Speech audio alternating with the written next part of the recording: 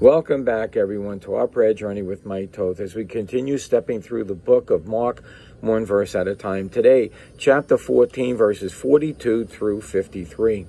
But before we stop there, we got to make our journey to the book of Luke, chapter 2, and verse 14.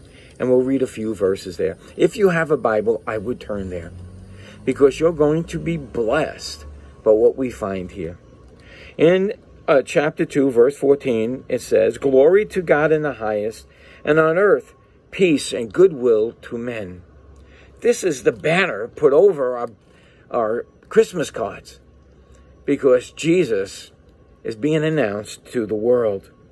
"And it came to pass, as the angels were gone away from them into heaven, the shepherds said one to another, Let us go even unto Bethlehem, and see this thing which is come to pass, which the Lord had made known to us."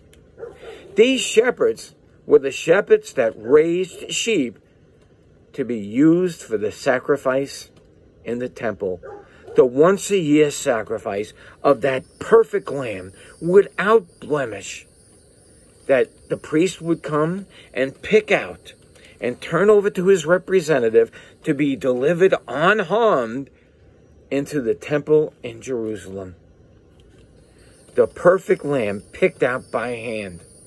I could imagine the shepherd that had to deliver this and was excited because his sheep was picked. God gave him the perfect sheep.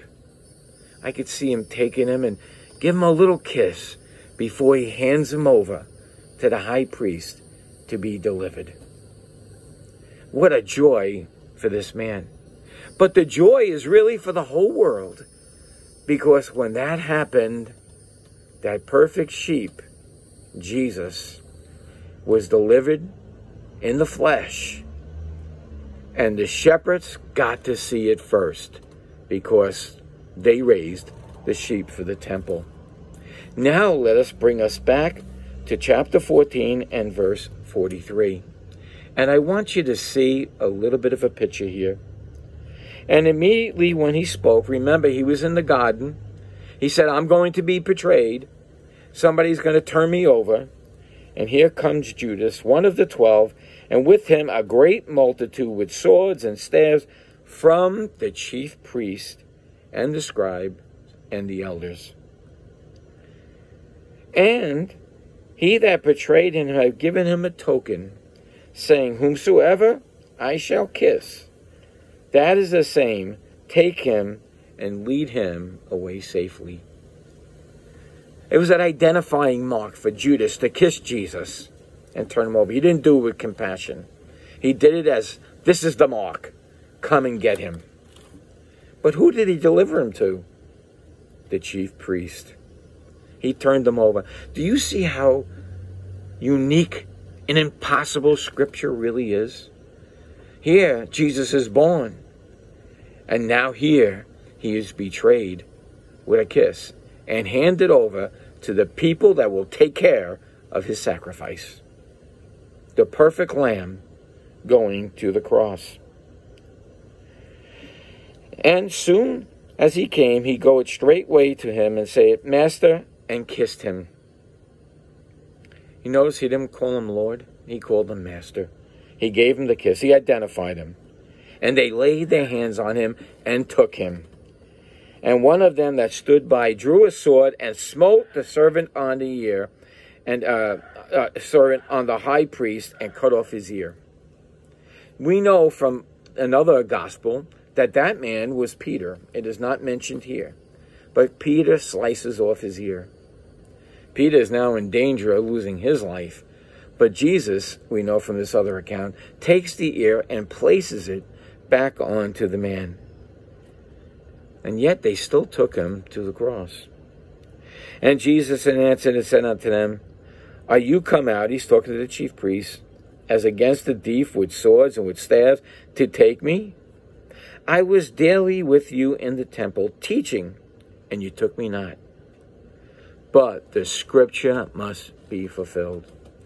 You know, when you look at Scripture, it is more than just words on paper.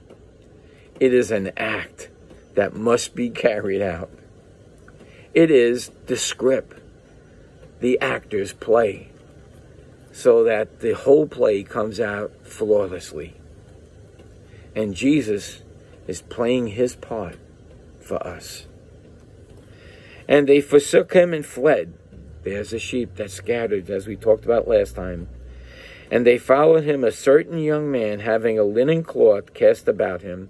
And this we believe to be the author of this book, John Mark. All right? And let's pick it up again. The young man having a linen cloth cast about him, about his naked body. And the young man laid hold of him, of the young man. And when he left the linen cord, it fell from them naked. He fell to them naked as he's being turned over. So Jesus now is being taken before the high priest for his review. And he's going to be found flawless. But they're going to lie about him and put him to death. Jesus, the perfect Lamb, delivered to the high priest according to the scripture. And we always got to ask why. Why is this such an important story? Why would anybody care about a person being handed over and brought to the cross if it wasn't for an act of God to pull at people's hearts and to see that this man is indeed a Savior? A man who lived a perfect life. A man you could put your faith in and be saved.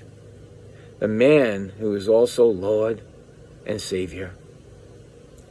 So if you do not know Jesus Christ, and you know you're a sinner, and the Holy Spirit's working in you right now, confess with your mouth the Lord Jesus, and believe in your heart that God has raised him from the dead, and guess what? Thou shalt be saved. Until next time, may Jesus increase as we decrease.